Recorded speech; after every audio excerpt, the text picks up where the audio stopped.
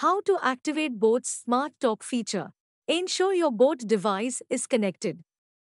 In your boAt Hearables app, click on the device connected and select System. Turn on voice call commands. Accept any security pop-up dialogues. Set boAt Hearables as default caller ID and spam app. If a device permission dialog appears, select Go to Settings. In the Accessibility settings, choose boAt Hearables and enable it. Select Allow when prompted. Note, if you find that the boAt Hearables option is grayed out, it means it's restricted by default. Select boAt Hearables and click OK. In your mobile device's settings, navigate to Apps, then App Management. Locate boAt Hearable. Click the three dots in the top right corner and select Allow Restricted Settings.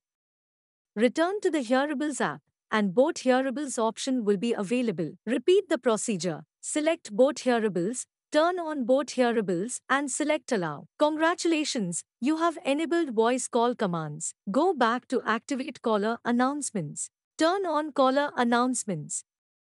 Congratulations, the boAt Smart Talk feature is now active. Now you can respond to your calls just by saying accept or reject.